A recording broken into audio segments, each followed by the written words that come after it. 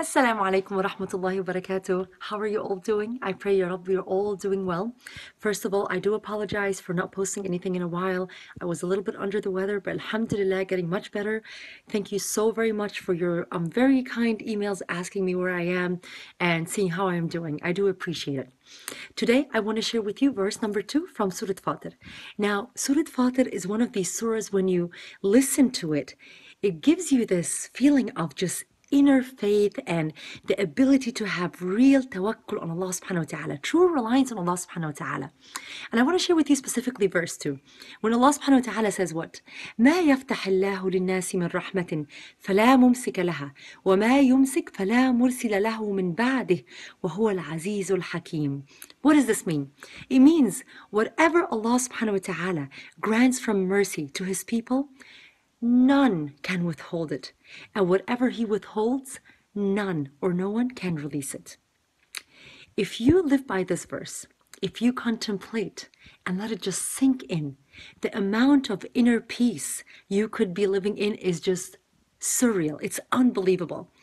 If you have that understanding that if something is yours and you really are destined to have it, it doesn't matter if the entire world, right, stands against you and Allah wants it to be yours, you're going to get it. And if it's something that doesn't belong to you and you do everything you can and you make those phone calls, you want to get that job or, getting somebody on the inside, doing whatever it is, and it's not meant to be yours, you're not going to get it. Now, if you really live by this, you're going to have real tawakkul on Allah. Real reliance on him subhanahu wa ta'ala, understanding that everything, every little matter of yours in his hands subhanahu wa ta'ala. And I'm not saying that you don't exert the effort. I'm not asking you to have tawakkul. Tawakkul, remember we said before, is the Bedouin where he leaves his camel untied in the desert and he says Allah's going to what? Protect it.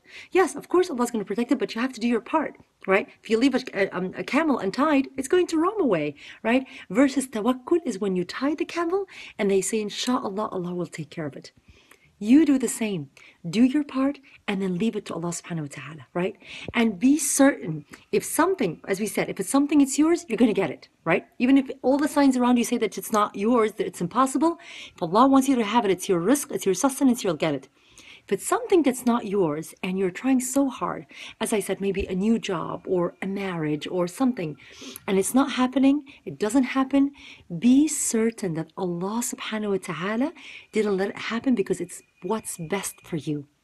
You have to have that understanding. Sometimes it's hard to accept and to see that there's good in things that happen to us, as we said before, but it's very important that you understand that He subhanahu wa ta'ala created you. He knows how you function. He knows what's good for your soul and what's not good for you. Sometimes we seek something that might appear to be good, but it could be good for our nafs, right? It might make us way this way or that way, and Allah's protecting you from it, but you don't see the bigger picture. Have that tawakkul on Allah and understand that if something is sent from Allah subhanahu wa ta'ala for you, no one can withhold it. And if something is not yours, no one, and Allah doesn't want it to be for you, no one can release it.